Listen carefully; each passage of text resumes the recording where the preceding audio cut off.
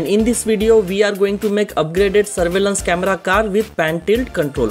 Using this pan tilt assembly we can rotate the camera horizontally and vertically from 0 to 180 degrees. We will capture images using ESP-32 camera module and send these images to our mobile phone using WebSocket through Wi-Fi connection. We will control car using our own mobile app. So let's get started and make this car. We will need following components: ESP-32 cam module,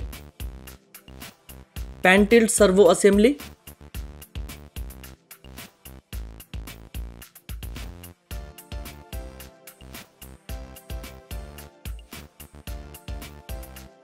SG90 servo motors. We will need 2 motors, 4WD car kit,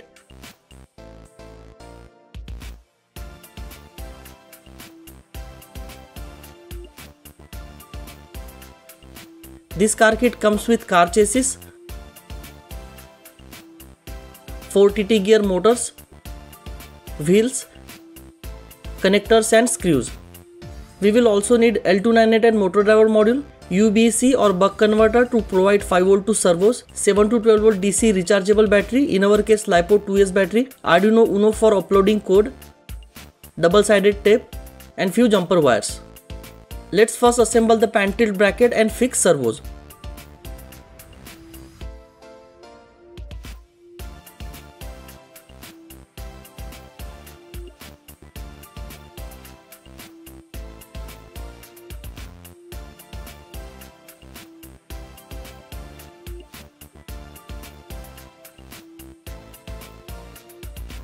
Let's assemble the car now. First let's solder wires to gear motors. Mount all 4 motors on car chassis using connectors and screws.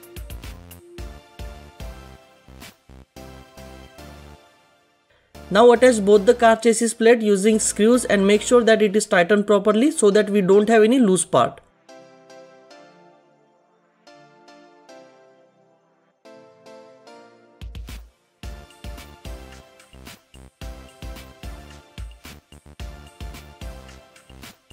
Join red to red and black to black wires of DC motors on each side. Attach L298 motor driver module on car chassis now. Now let's make a connection as per circuit diagram. Connect right side motors to out 1 and out 2 pins of L298 motor driver module. Now connect left side motors to out 3 and out 4 pins of motor driver module. Now connect L298 motor driver module to ESP-32 cam pins as per table. Connect both enable A and enable B pins to IO02 pins of ESP-32 cam.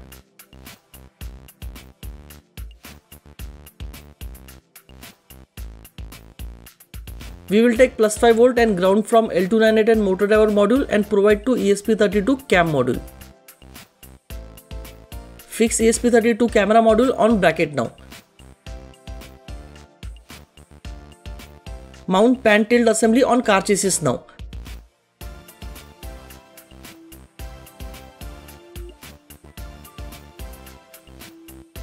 Connect pan servo and tilt servo to IO14 and IO15 respectively. Connect UBC to battery supply and provide plus 5V and ground to servos.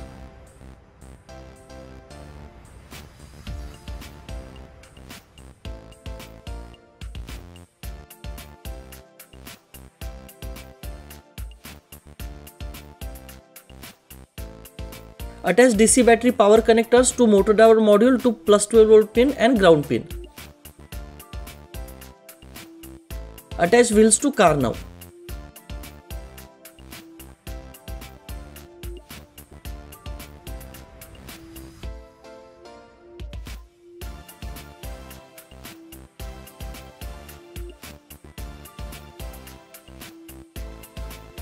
Let's take a quick look at the code. First we need to install ESP-32 board using Arduino board manager. I have provided the ESP-32 board link in the description below. Go to file, then go to preferences and add the ESP-32 board link. Then go to tools and then board manager and search for ESP-32 and install it. After that we need to install the AsyncTCP and AsyncWebServer Library. Download these libraries from the links provided in the description below.